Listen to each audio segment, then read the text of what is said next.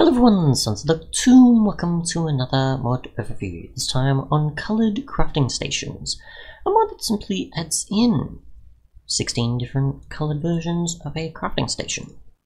So simply what you need is just a crafting table, chest and any type of carpet that has a specific colour to it, and you've got any of the 16 options.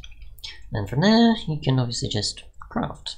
So let's see if we can put anything in here and it'll stay, and it does. And we can also just see what's visible here as well. So yeah, we'll try putting a hopper underneath. We'll remove what's under there.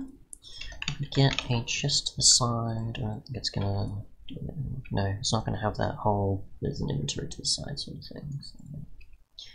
But yeah, that's pretty much it as far as I can tell. Breaking them is probably pretty simple. I should use an axe to break it rather than a pick. And it does break it for you easily. So it just doesn't have the particles. Like so. Oh, I can break it by hand. So easily see the animation. Just didn't see it before. So yeah, but obviously it doesn't keep the contents inside when it's being broken. But yeah, that's pretty much it. Thanks so much for watching, and goodbye.